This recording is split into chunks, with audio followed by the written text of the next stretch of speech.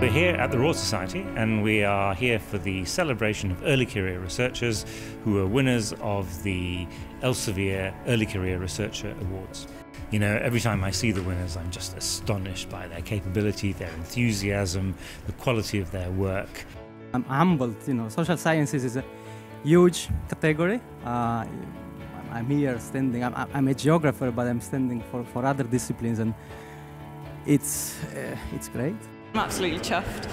It's not just me that's been recognised, it's everybody who's worked with me, everybody who I've worked with, and it's brilliant, it's really nice.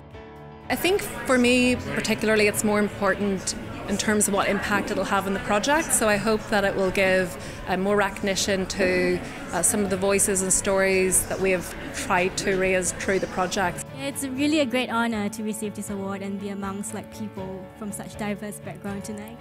This just gives you an opportunity to step back and realise what it's all about, that we are helping these guys, men, women, early in their careers, making a real difference to science, to society, and we're part of that. It's fantastic. It was lovely to come together in partnership with the academic community, with Fulbright and with Elsevier to celebrate some stunningly successful and really promising early career researchers.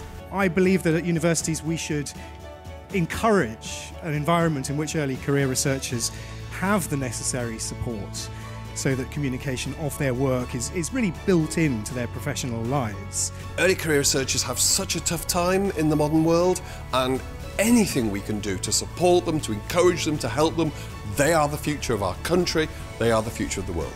I think we're in a really, really good place. If we can continue to create talent that is doing groundbreaking research, as we've seen as being celebrated tonight, but also people who are capable of talking about that research and presenting it in ways that non-specialists and the broader public can understand and really understand the impact of their research.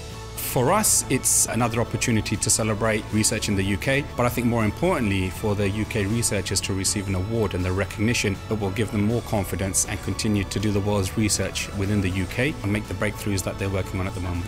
Science is nothing unless we talk about it, unless it's shared.